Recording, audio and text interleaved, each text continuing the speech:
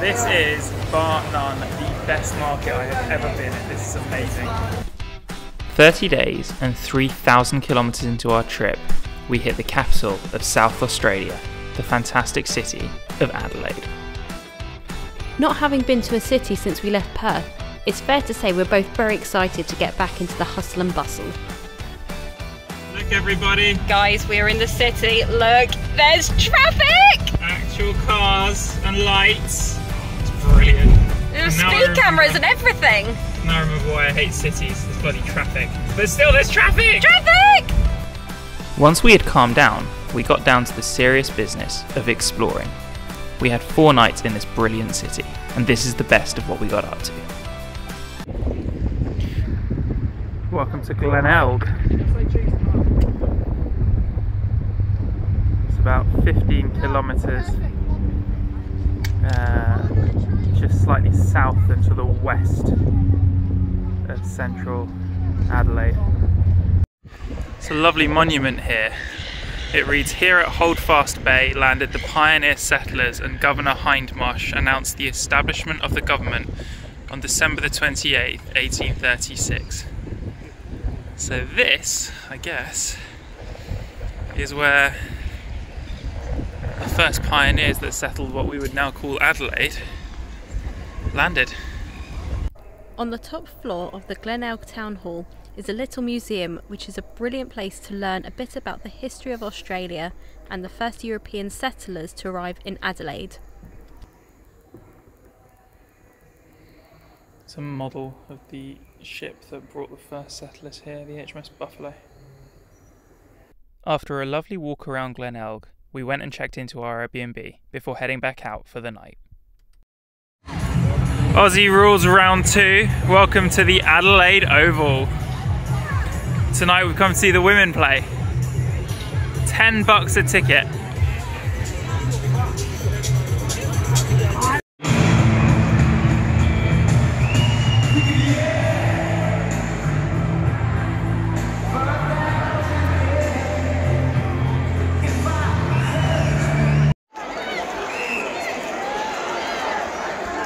Oh, nice.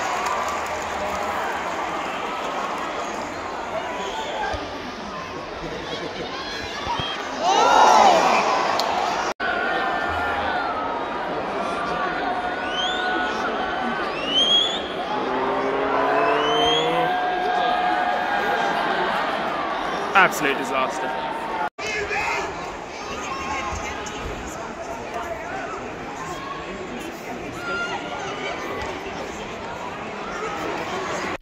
After a great night at the Aussie Rules, we had a good sleep before jumping on the train into town. Our first stop was the iconic Adelaide Central Market.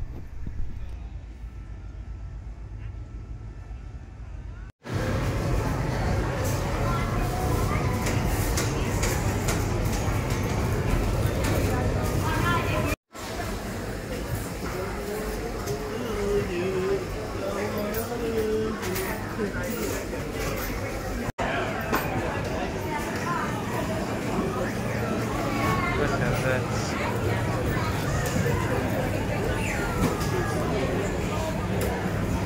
Pastries.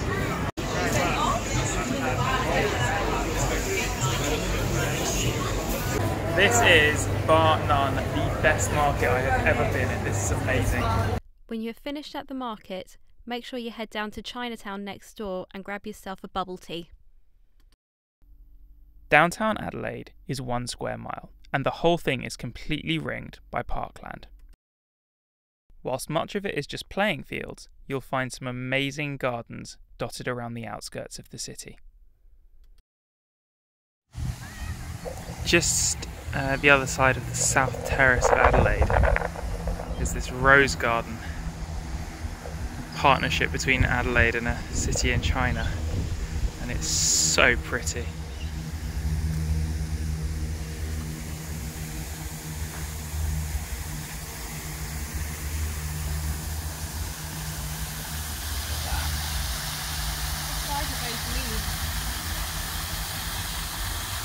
Further along the south side of the CBD is the Himeji Gardens, a place of beauty and tranquility.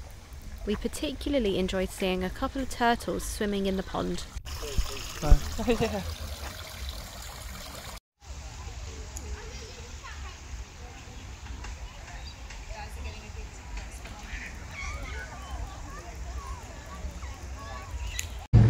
Welcome to the Adelaide Botanic Garden.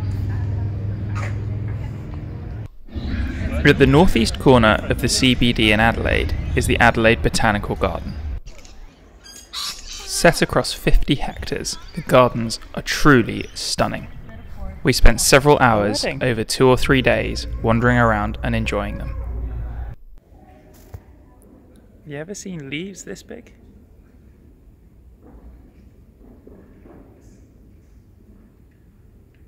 It's like a marquee. We've walked 10,000 steps. Lauren 12,000 because she has little legs. I have little legs.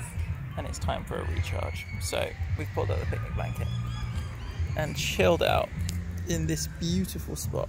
They're all beautiful spots in the Adelaide Botanical Garden.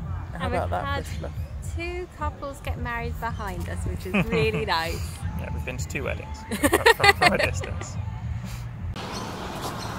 Have you ever seen several thousand fruit bats awake in the middle of the day, hanging from trees in every direction, flying around? We're just by the Adelaide Zoo. I don't know if they escaped. It's like something out of Jurassic Park. Look at this. What's the name of the bad guy from Stranger Things? Vecna. These are the bats that were protecting Vecna. If you want to go shopping whilst you're in Adelaide, make sure to head down to the fully pedestrianised Rundle Street Mall.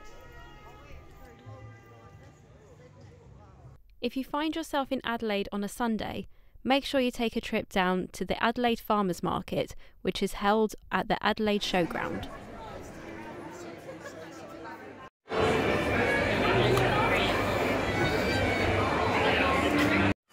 So this is the centre of Adelaide. This is Victoria Square. There's a beautiful fountain on the south side. That's the Magistrates Court, that's the Supreme Court of Southern Australia. And then it looks like the business district is off over there. So you're looking north now,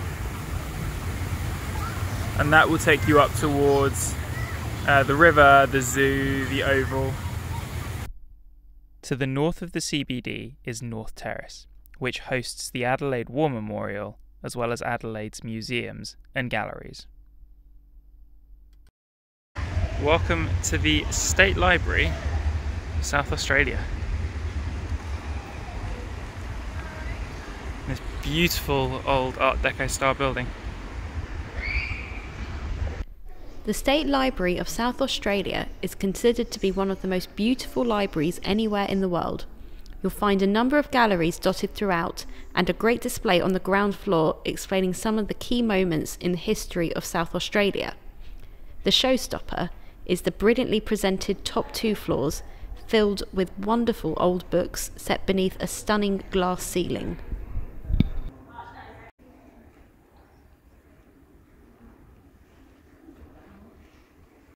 Welcome to the South Australian Museum. This is important. This is a document called the Tyndale Map, and it shows how the more than 250 Aboriginal groups who were already in Australia at the time of settlements had divided up the land between them. You can see all the different tribes, the borders between them. The South Australia Museum is stuffed full of Aboriginal artefacts, along with exhibits covering the wildlife, rocks and minerals, and history of South Australia. It's amazing how much they pack into a few relatively small floors, and well worth a visit if you're in town.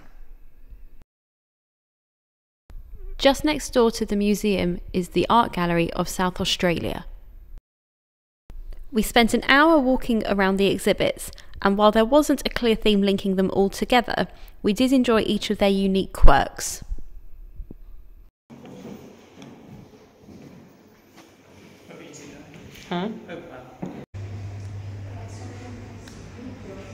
The son of the woman hosting our Airbnb mentioned that he's the general manager of a South Australian yogurt manufacturer. He thought we were joking when we asked for a tour of the factory. Caramel crumble. We had a brilliant time and cannot recommend the yogurt shop enough. They make dozens of delicious flavours and it's available throughout Australia and internationally. They are expanding and we cannot wait for them to be available in the UK. We're in North Adelaide and I think this must be the wealthy section of town. It's beautiful. Someone's got a casual dinosaur on their front drive. Look at these houses.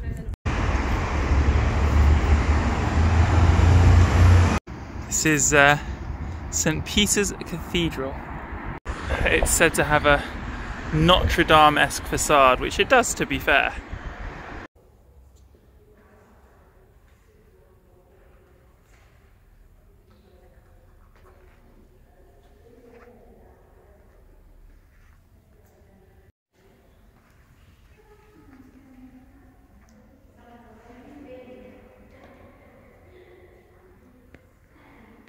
On the edge of the Botanic Gardens is the National Wine Centre of Australia.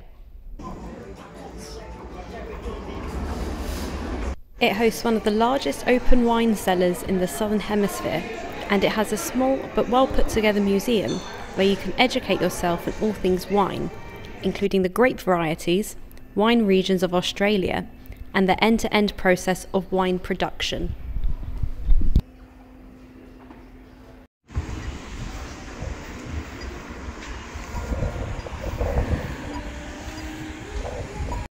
Here on the east side is a strip of wonderful old buildings, and nestled away inside, surrounded by some of the cutest little houses you'll ever see, are some great old vintage shops. And down here, Charlotte Circuit, you'll find some wonderful little food and drink spots.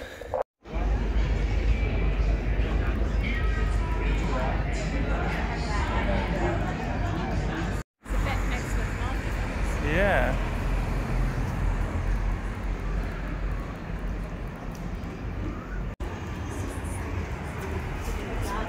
Here's a final tip from us. For the very best views of Adelaide, head out to the Mount Lofty Lookout, which is on the way to the Adelaide Hills. It's about a 40-minute drive from downtown Adelaide, and it's well worth it for the astonishing views of the central business district and the ocean beyond. And that is how we spent 4 days in Adelaide. Next time on the Doms Down Under. That is the sunset hitting Uluru. Oh God! Oh bloody hell! Oh yes! Well, that escalated quickly, didn't it? Thank you so much for watching. We'll see you next time.